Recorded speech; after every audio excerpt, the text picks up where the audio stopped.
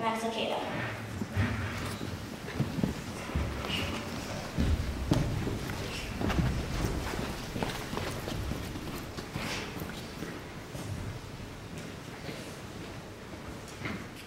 Eli was a wood carver. He created the wooden people called the Lemmings. Eli lived on the highest hill in the village. Even though he was on the highest hill, he could still hear and see the wooden people he had created. Eli knew everything about the Lemmings. He loved them and took care of them. One day, a Lemmick named Punchinello noticed a big package in his mailbox. He was so surprised someone had given him a gift. Punchinello quickly unwrapped the gift. A hammer I love to build, but who gave it to me? Not far away, in another house, lived Lucia. Lucia had received a gift too. Lucia quickly unwrapped the gift. A paintbrush and paint. I love to paint, but who gave it to me? Splint and Woody lived down the street from Lucia. They received gifts too. Splint and Woody quickly opened their gifts. A needle and thread. I love to sew, but who gave it to me? I got a drum. I love to play music, but who gave it to me? All the Lemmings received gifts. I got a spoon. I love to cook, but who gave it to me? I got a vase. I love to pick flowers, but who gave it to me? I got a bucket and sponge. I love to clean, but who gave it to me? I got a book. I love to read, but who gave it to me? The Lemmings all loved their gifts.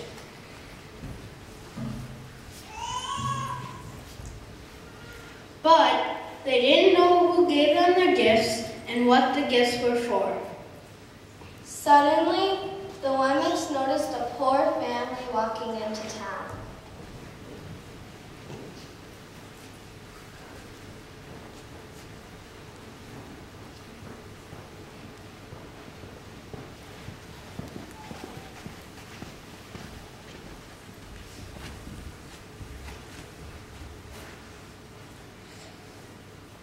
The Lemmings dropped all their gifts and ran to help the family.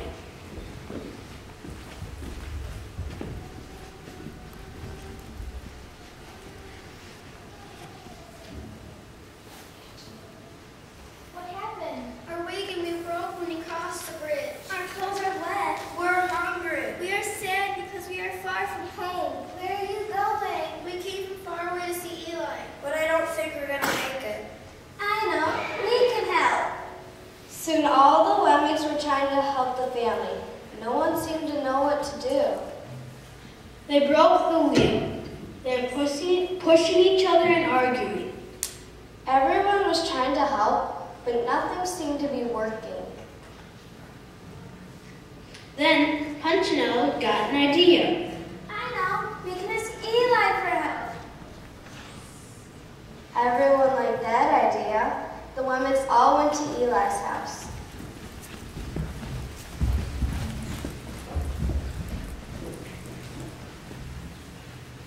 Hello, friends. How can I help? The Lemmings began to tell Eli about the family and how they tried to help, but nothing seemed to work.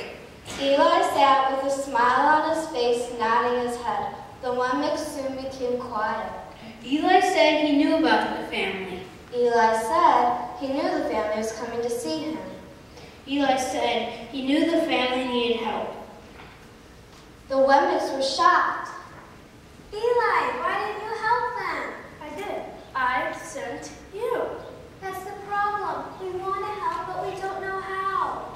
Sounds like everyone is doing something, and no one is using the gifts I gave you. The Lemmings finally understood. Eli had given them each a gift,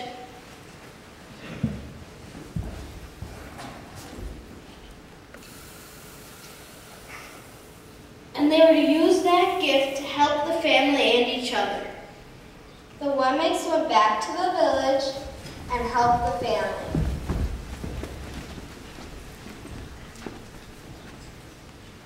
This time it worked because they used the gifts they were given.